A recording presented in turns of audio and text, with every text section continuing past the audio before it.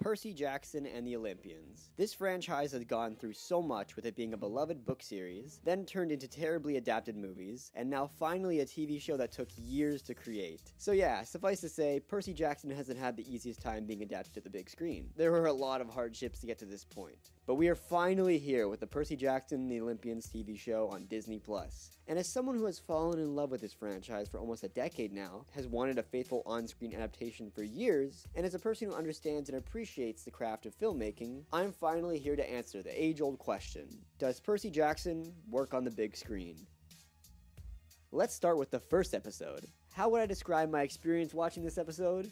Well, I ate fine dining, my friends. And it was glorious. Everything from the small to the big details were included. There were some cuts from the book and some shortened down scenes. However, it was clear that this show took the most important aspects of the book, plus extra details, and weaved it all together to capture the same magic the book did. Small details like the Mythomagic cards, monsters disintegrating into dust, and blue food. Big details like Percy and Sally's relationship, and the massive scale of the Minotaur fight. All of it is here. Also, the way the episode cuts to black at certain points, which makes it feel like you're reading separate chapters in the book, is great. Now, some of my favorite moments in this episode have got to be Mrs. Dodds transforming into a monster. It just looked awesome of how those humans would transition into monsters. I also like Percy and Sally's relationship, as I think it was done better here than even in the books. You really feel the mother and son relationship between the two. I mean, the moment where she told Percy, "You are not broken," I actually teared up, not gonna lie, even though I read this book like 50 times. Also, the dream sequence with Kronos. Absolutely loved seeing that, since we never seen that adapted before.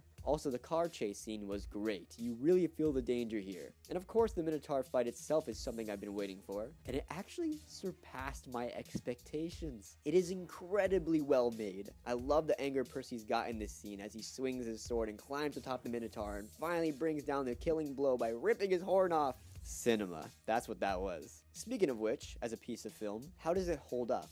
Again, also extremely good. I think the acting was great from everybody. I honestly think that every actor did a great job feeling like their characters. The standouts in this episode for me was definitely Percy and Sally. You care for those two instantly. Cinematography-wise was spectacular. Every shot had a crisp and dark feel to it with splashes of color that gives the characters and background just more life. The soundtrack absolutely slapped. The standout songs for me was definitely the opening narration song, the Minotaur car chase song, and the end credits song. And what did I think of the effects? Again, also very good. Especially the Minotaur worked really well with all the rain and lightning with this big epic battle, and oh man, they did a great job with that. They definitely put work into this CGI because it just felt right. Now, what are some things that I didn't like in this episode? Honestly, not much. Mostly just storytelling nitpicks. For example, I wish Percy learned about Kronos at the Met Museum like in the books to foreshadow Kronos. I mean, he's already in the dream sequence, but I think it'd be nice to connect those two. And also, there was a lot of dialogue and exposition in this episode, which isn't completely bad. The actors actually did a very good job with the exposition, and Percy learning about the Greek world through his mom made sense, since this story is through Percy's eyes. However, I wouldn't have minded showing a little more to what Percy is being told. So,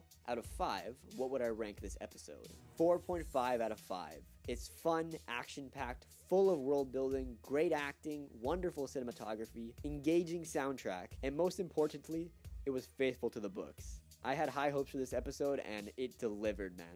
Now, on to the second episode. This episode was a blast, and call me crazy, but I think it's actually better than the first episode. I liked basically everything about it. The pacing was well done. It felt like the Camp Half-Blood chapter was made to be a television episode. Some of my favorite moments include everything with Mr. D. Every line he had and all his back and forth with Percy was hilarious. I loved all of Camp Half-Blood. No, seriously, they did a phenomenal job. When I saw the wide shot of the entire camp, it actually looks like exactly as I pictured it. Most of Percy's lines were fantastic in this episode. I really liked the one where he made a prayer to his mother, telling her that he will make Poseidon see him. He wants to make the gods see him. This right here very much sets up Percy's arc for the final season. Also like the stuff with Luke, as he had a great role of being Percy's friend, while hinting to the audience, foreshadowing his character arc. Another great character was Annabeth, with her and Percy having really good chemistry and good writing that felt true to her character.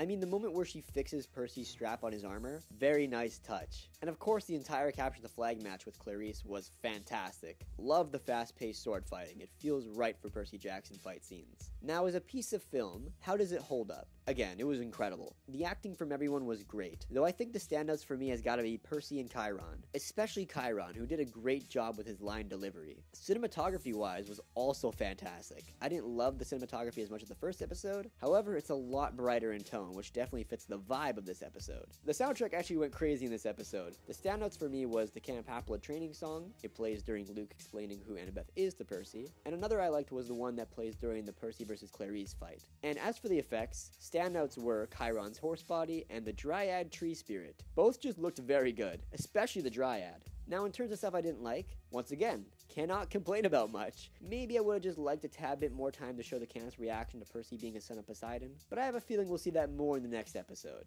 So, out of 5, what would I rank this episode? 5 out of 5.